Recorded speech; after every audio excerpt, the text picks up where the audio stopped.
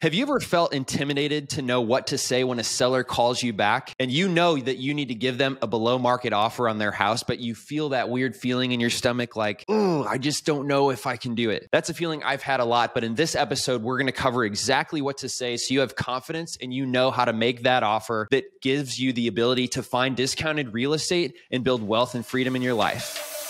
The DealMachine REI Podcast. Everything you need to know to get started in real estate investing.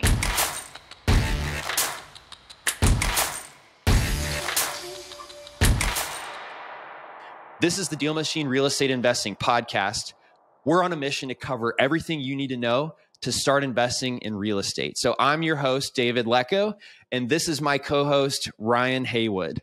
Yeah, thank you, David. I'm Ryan Haywood. We have, Megan and I have created Heritage Home Investments. We've been doing real estate investing now for over 3 years.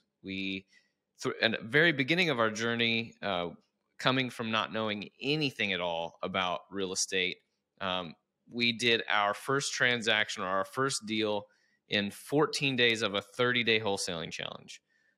So we were able to obtain a lead on a property, make our offer, get it under contract, and we made $8,500 on our very first real estate transaction experience. So after that, we went on. We in our first year, we did 73 transactions, which is a lot of movement, a lot of activity. We've gone on to do over 300 transactions, and now we have a full-scale real estate business. That's amazing. And I have $1.6 million in rental properties with $960,000 of equity. And I started with $4,500, and I'm so close to $1 million. I can't wait, man. That is freaking it's going to happen, man. But yeah, it's about 8 properties with $160,000 of income from rents. So it's been really amazing, not only on the cash flow side, but on the equity that I've created for myself by doing the initial deal well, finding that discounted property, and then also allowing that to appreciate over the last just 4 years. So that's been really exciting for me. You've done a lot more deals than I have. And I've also seen a lot of deals through my work at DealMachine where we've helped close 10,000 transactions in all 50 states through the app that we've created for helping people find motivated sellers and discounted properties. And so from those angles, Ryan and I are going to talk about from our own experience on how you can actually handle this feeling you might get when you're talking with a seller and you know that you can help them out. We're going to just help you go through the steps so that you can give them that offer that you need in order to find discounted real estate and build wealth and freedom in your life. And one really simple thing that I want to throw at you, Ryan, and see what you think. First of all, Ryan mentioned wholesaling. If you don't know what that is, it is the ability to find a discounted property and then get it under contract and assign it or kind of sell the ability to close on it to another investor that has cash. So you don't need, cash to actually close on this property to make money by finding discounted properties. And that's exactly how Ryan started. One really simple thing, if you knock on somebody's door, you could say, "Hi, I'm really curious if you're interested in getting an offer on your house." Just leave it at that, plain and simple. Have you ever done that before, Ryan? I have not done the door to door. I've never walked up on somebody and done that. But every conversation that we've had is generally like that over the phone. I mean, Gotcha. All of our conversations start with a postcard. And so they'll call me and that is essentially what I'm doing. I'm just not doing it face to face. So they're like, "I got this postcard in the mail about wanting to buy my house," and my response is exactly, "Yeah. I mean, can you tell me a little bit about the house?" They start unpacking some of that information. Sometimes they just tell me the offer, and I'm like, "Well, I need to know a little bit more details before I can make an offer." But it's essentially the exact same thing. It's just done over the phone. Mm-hmm. What I found is there is a lot you can do to refine your conversation, but you can lift a weight off my shoulders if I see a script at first and just realize, oh, it's actually really that simple. It's like, "Hey, would you be interested in an offer on your house?" Amazing. Let me ask you some questions like, why are you selling it? What type of condition is it in? When could I come over and see it? I noticed that your house is listed for sale by owner, or it could be another angle. Is there anything that you could do on the price if I said I could close with cash, if I could close quickly in 2 weeks and pay all of your closing costs? Would you be flexible on price?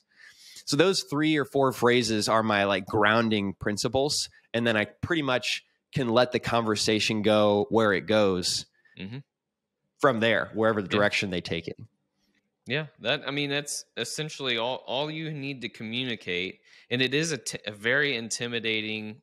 I mean, man, even now, like having those conversations, I don't know why, but it just makes you nervous because it's a big, in a lot of people's minds or in a lot of people's lives, that house is a big part of their life. So, going into this conversation, it's not like a car or it's not like a piece of furniture. You're talking about a house. So the magnitude and the money involved in a house is a lot bigger scale. So it just kind of gives you a little intimidation on making, and nobody wants to make somebody feel offended, or at least I don't want to make anyone uncomfortable with my offer.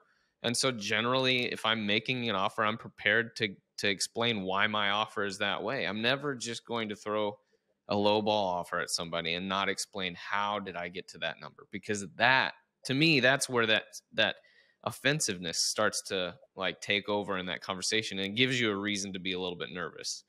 I just want to offer 3,000. What? Why? I don't know. Have you ever done a deal with somebody that you initially offended with your offer?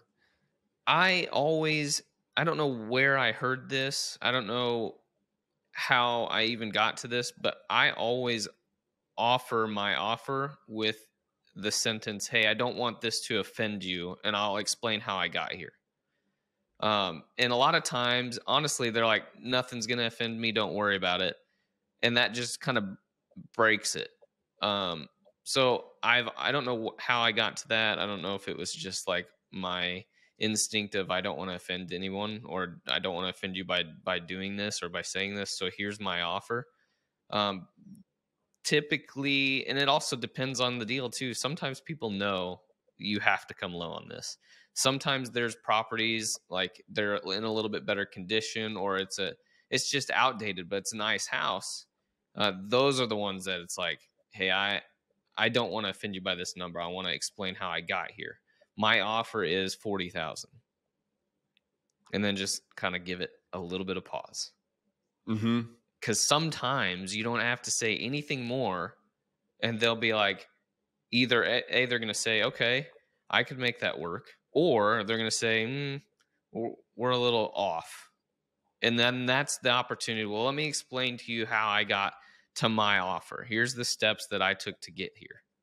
And that starts to bring a little bit more comfort. But I'll ask them questions too. What do you think that this needs in order for me to get it into where I could flip it or have it as a updated rental property? Like what a dollar amount that you think, or even ask them, what do you think this house is worth? Because a lot of times people have done the Zillow research, which, gosh, that is a crusher in a lot of cases, because they just see, well, Zillow says it's worth 110. I'm like, well, I understand that. I understand that Zillow says that. But like, let's get to ground zero here and work our way back to where we're anywhere close to that number and what that number represents. Like Zillow is like, it's so hard to explain to people how your number and this estimate are so far apart. Like Zillow's not going inside your house. They don't know the condition of your furnace. When somebody calls you back, I know you said that you asked them a few questions about the house. What's your main goal for that conversation? Are you trying to learn a laundry list of 10 things, or are you just trying to set up the appointment to go see it yourself? I think it's too much of an opportunity to hear a little bit about the house. Plus, you're getting a conversation or relationship started with the person that called you. So to me, I'm not necessarily wanting a laundry list, but gosh dang, when you let people talk, you might find out a few things about the house that you'll be able to see when you do schedule an appointment. So Mm-hmm. I do usually start off that conversation with, tell me a little bit about the house. How many bedrooms is it? How many bathrooms? What's the roof condition in? How's the furnace and water heater? And then just kind of let them fill in the gaps. I mean, they're going to tell you, well, the roof's pretty old. It's not leaking, but it hasn't been replaced for a while. The furnace works great. It's a gravity feed furnace, which to me, I'm like, okay, well, that's old.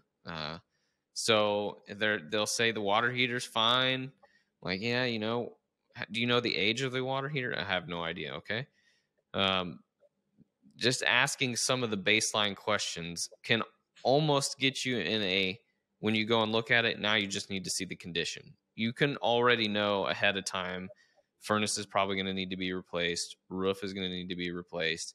Water heater might need to be replaced. So there's 3 big ticket items. Then you can go in and you can look plumbing, electrical, and you're going to be able to then at least put an offer together quickly by looking at those things. But it is an opportunity to find out some of the big ticket items ahead of time. Awesome. Okay. So you ask them, if they could tell you about the house, and if they tell you a few things, you might jot it down, and then you might just start going through and asking a few other things. But do you need to be all inclusive here, or do you need to just go set an appointment and meet the person and then walk through? Well, I definitely think that getting an appointment and getting in front of them quickly is absolutely important. And we stress that within our business is get there as fast as you can, because there's 2 reasons for this. A, it shows them that you are very aggressively interested in seeing the property and getting an offer on the table. But also, in the world of competition, you don't want to be like, okay, how about 4 days from now? Can we do that?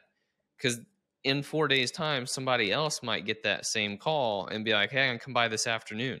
So you got to be that guy that's prepared and ready to, I can come by this afternoon or tomorrow morning, or what does your schedule look like? When's the soonest I could see the house and make you an offer? Mm-hmm. Getting that done quickly is absolutely important.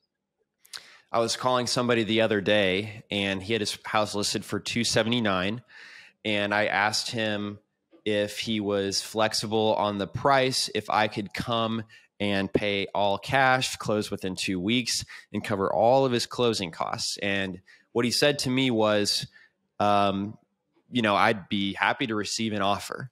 And so I took that as, yes, all right, he wants an offer. And at that time, I had already asked him, like, hey, can you tell me about the house? Is anything wrong with the house? And he did say that, well, the kitchen was a little out of date, but nothing at all was wrong with the house. And I kind of ran out of questions to ask him because I wasn't sitting in front of my script. I didn't have that with me whenever I was on the conversation with him. And so the way I wrapped up the call was just, when is a good time for me to get an offer together for you and present that to you? Because I always want to do that either in person or over video chat, if possible, rather than just lobbing an email over. And he's like, well, whenever. This is my cell phone, so just let me know. And I said, okay, thank you very much. I'll get back with you within 24 hours. I'm pretty analytical, so I couldn't on the fly, put together an offer. Nor did I think he had given me enough information to put together an offer. He did have some pictures that I was able to go look at.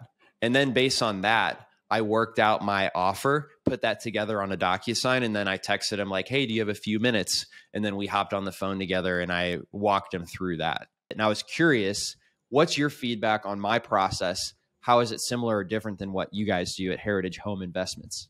It's very similar because I always prefer, I don't like making offers through text. Now, this is just my preference, but I just want everything to be very personable. And I want people to interact as people and not, feel like it's just a robotic plan.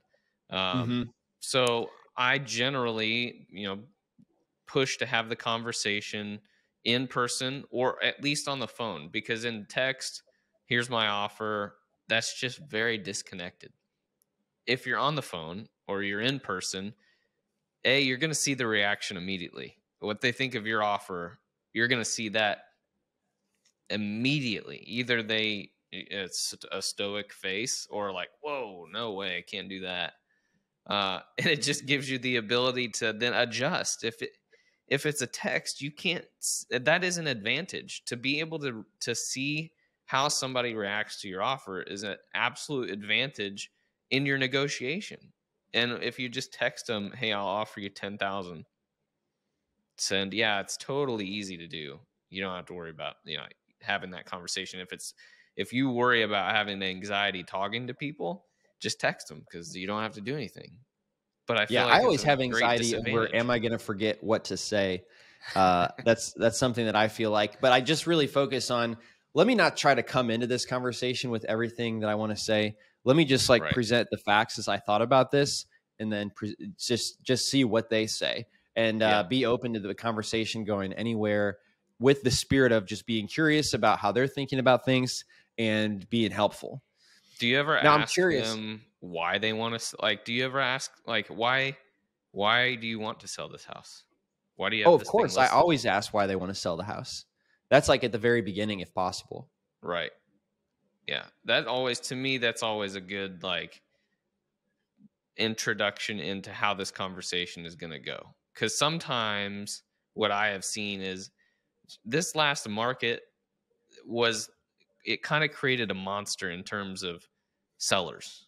Because every time I'd go to a semi-decent house that I'm like, this has potential for either flip or a very good burr, you go there and you're like, so why do you want to sell the house? Well, the market's just really hot right now. And I'm like, oh, this is going to be a tough conversation. Yeah.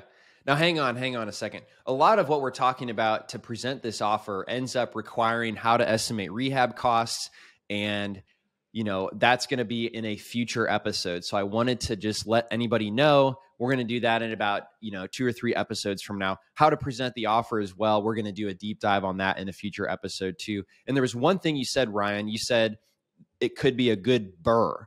And that, if you guys are just listening, that stands for buy, renovate the house, rent the house, and then refinance the house. So you get any money you put into it out, and then repeat. So then you have all that cash and you can go do it again and again. And with the same money, you can acquire a house that really costs you no money and then recycle it and do it again on a second and third house.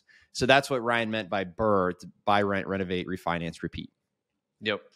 Yeah, and it is a very good tool in terms of getting properties. We all talk about didn't use any of my own money, and that just immediately, I know for me, I'm like, didn't use any of your own cash. How on earth did you do that? Like, I don't know if maybe that is the same with you, or if, I don't know what your first experience in buying was, but like, I know Megan and I had serious anxiety about buying our first one, and then we're like, how do you do that without any of your own cash? My first transaction was so cheap that it was like, I don't think I can borrow the money for this. So, but like, as you start doing more deals, you start hearing people say, yeah, I did this without any of my own cash. And you're just like, how? Well, like, obviously there are ways, because everybody talks about how that happens. So yeah, BRRRR is a very good way. And I'm glad that we will unpack that. And that will be a helpful moment for a lot of people. On the theme of the episode, I wanted to give the very best story and the very worst story that I've had on the phone that I think you'll get a kick out of. So, and I would welcome you to do the same. I would love to hear some of these stories for yourself. So I got a good one. One of the very best calls, easiest thing in the world was my very first house that I bought through marketing. So I found the house, it was run down. I had sent the owner a postcard that says, would you be interested in selling your house? I sent it every month for 7 months. And finally he called me back, and I was doing this for a lot of houses, like probably 100-200 houses. So I didn't know which one it was when he called me, but he said, hello, I got your postcard. I'm interested in getting an offer on my house. And I had no idea what to do. I was at the gym at the time. I'd never done one of these types of deals. And I said, okay, great. I'd love to see your house. Can you tell me what the address is? And then he told me the address, and I pulled it up, and I saw that little white house with the blue tarp on the roof. I just knew that was the house for some reason in my mind, and it was. And I said, okay, can I come see it and meet you at 6 o'clock tonight? And he said, yes. And I said, great. And then we hung up the phone. It was like that easy. And so then when I went, I was like, I'm just going to take pictures. And then I chatted with him about like, oh, what's this part of the house? It looks different than the rest. And, got him talking about that story. It's like, oh, what's this? This looks like a toilet paper / radio holder, toilet paper holder / radio. I've never seen one of those. And he's like, oh yeah, I got one of those back in the day. And then he's like, do you know what you'd offer me on your house? I said, no, I took about 50 pictures. I'm not sure, but I'll get back with you within 24 hours. And so that's how I handled it is, it was the easiest conversation. There was like zero tactics on my part. It was just purely focused on like, what's the next thing I need to do to help this person? And if I don't know the answer, it's okay. I'm just going to say, I don't know. I'll get back with you in 24 hours. So those two things really made that call go smoothly. And he truly wanted to offer on his house. So that made it even smoother. And so that's an important thing to remember if you're getting somebody who's difficult on the phone is like, hey, maybe they really just don't need to sell their house right now. Right. The most difficult. Can I ask you one question real quick? Please. What the heck is a TV toilet paper holder? It was a toilet paper holder / FM AM radio combined device in the wall.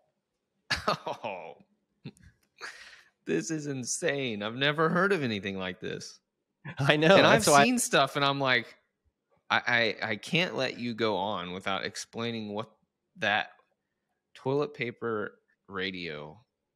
I'll never forget it. I haven't been able to get it out of my mind since I saw it. I've never seen one again. My question is, did you get this house? Did you take it out?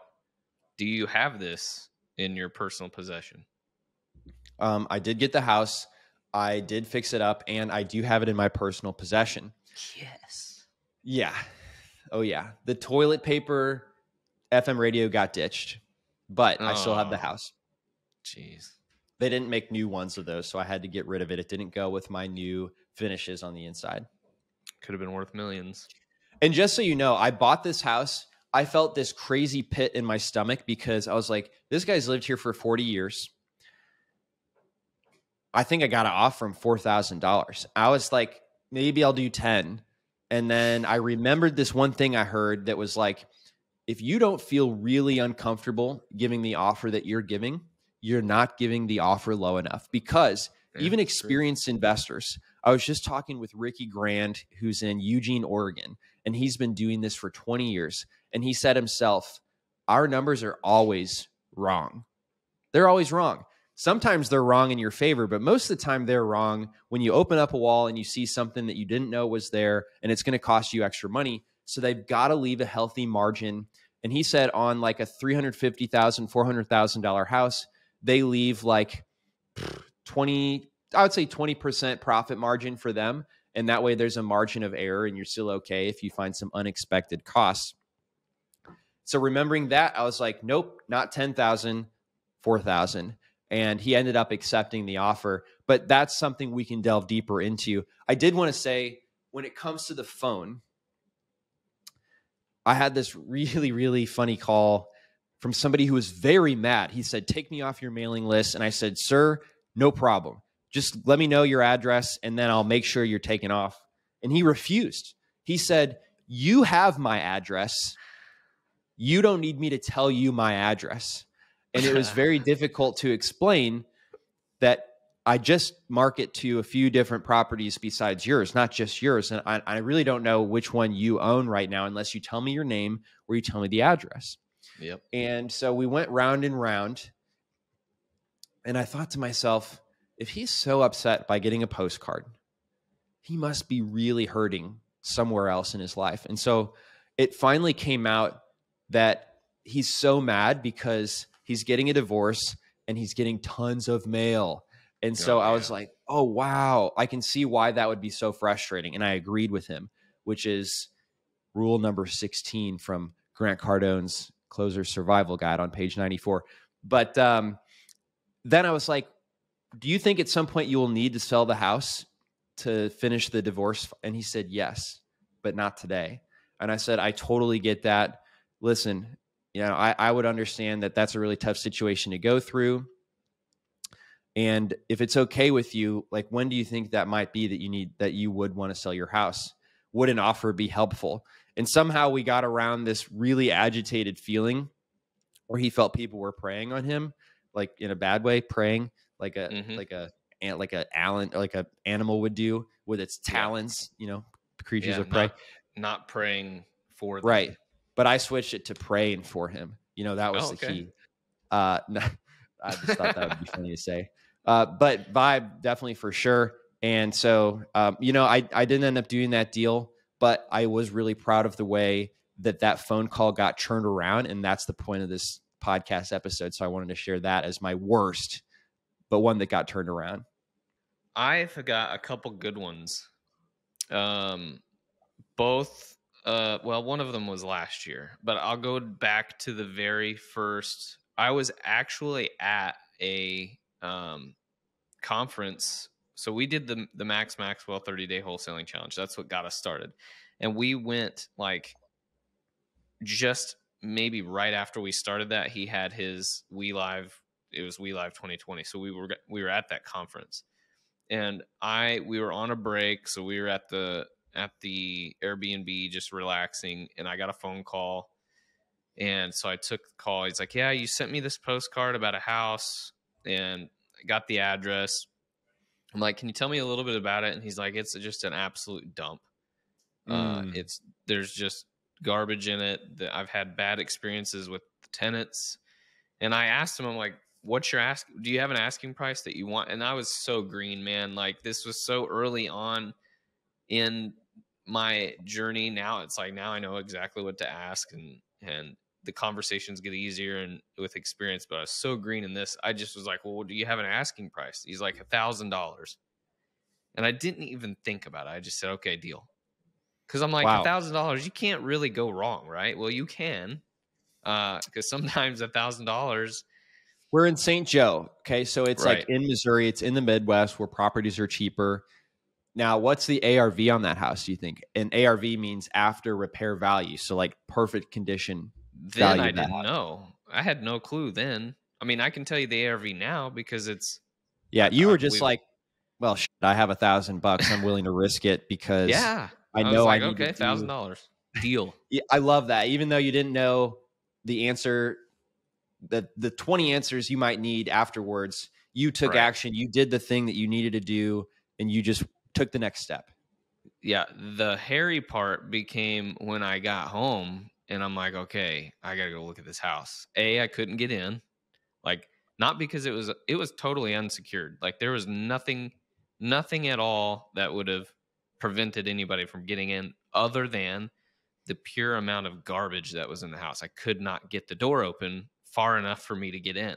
And so we just, did the old FBI search and seizure, run into the door as hard as you can. We were able to get in, and then I'm like, oh no, like, I have to wholesale this thing because I have no idea. So then it's like we brought like a couple people that we knew were local buyers in, and they're like, not interested, probably needs to be bulldozed. And I'm like, oh shoot, what have I done? And so I still closed on the house, and I just determined at that point, well, this is going to be my very first burr.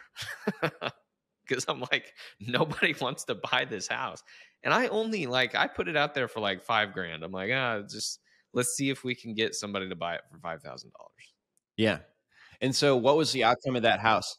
So we ended up, a long story. We'll have to unpack like this. This story is worth so much because we ended up putting about $55,000 into it. We only paid $1,000 for it, but now it's one of our best operating rental properties.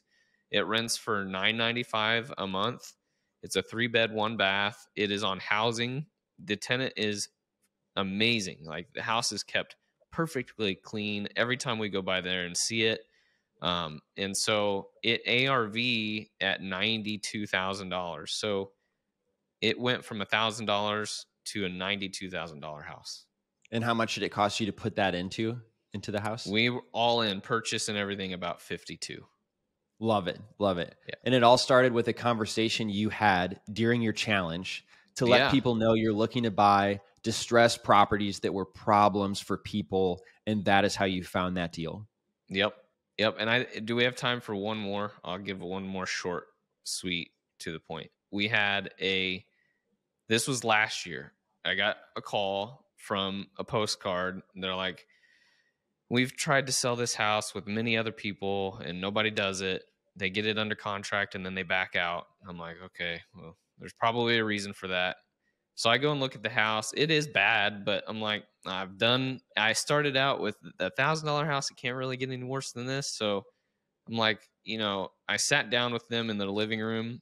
As I'm sitting there, I'm literally watching cockroaches crawling over this guy's shirt. I'm like, I got to get out of here. So I'm like, how much do you want for the house? And they're like, you can just have it. If you are willing to take it and take care of all the stuff with the city, you can just have the house. And I said, how about this? I'll give you guys a gift card to Applebee's. We'll sell the house. You sell the house to me for $1 and let's just get this done and over with. And now, so how did you know you didn't buy a piece of crap that? Well, I went there and I looked at worth nothing forever. Yeah. How did you? What happened next? Was it valuable to buy a house like that for $1? I sold that house for $8,000. So I made, the only thing I was out was the $25 Applebee's card. Like that was all that was out, and they just wanted to get rid of it. It was a headache for them. They've been trying to sell it. They couldn't sell it. So it's like, okay, well, I'll buy it. I'm going to make it $1 in Applebee's gift card so you guys can go have dinner at least. And then I turned around and sold the house for $8,000. And the good thing is I've been by there several times. The house has been fixed up. It's rented. I'm like, yes, that is such a relief. Like, it's so gratifying to be able to see not only did I get it and make a good profit on it, but it's now an operational house again. Somebody lives there. It's keeping people warm at night. Like, that's such a gratifying feeling. It is such a gratifying feeling. I love the genius of the Applebee's gift card, and I love that you made $8,000 on that house. And unfortunately, we're out of time. And so I want you guys to take your very biggest takeaway, and I want you to find Heritage Home Investments on IG, and I want you to tell Ryan, what was your number one takeaway from that episode? That would really help us out. We're really learning from what you guys are telling us. So Heritage Home Investments on IG, tell them the one thing that you took away from this. This was your episode on answering calls. And remember, it can just start out with, do you own this house and would you like an offer on this property? And if they say yes, you can say, well, if I can close quickly and with cash and pay all of your closing costs, are you flexible on price? And then that can lead the conversation in a good place and relieve that stress that might be on your shoulders. So again, Heritage Home Investments on IG, let them know the one thing you took away. We're going to do a few more episodes coming up. I wanted to tell you guys, we're going to talk about what to do on an appointment. We're going to talk about how to analyze a deal, how to estimate renovation costs, finding buyers for your deals that you find and you want to assign and make an assignment fee wholesaling, and also how to present that deal to buyers. So stay tuned for more episodes, and we can't wait to catch you on the next one. Thanks so much. Thanks, guys. Thanks for listening to the DealMachine Real Estate Investing Podcast. Please leave us a review and follow along wherever you're listening to your podcast.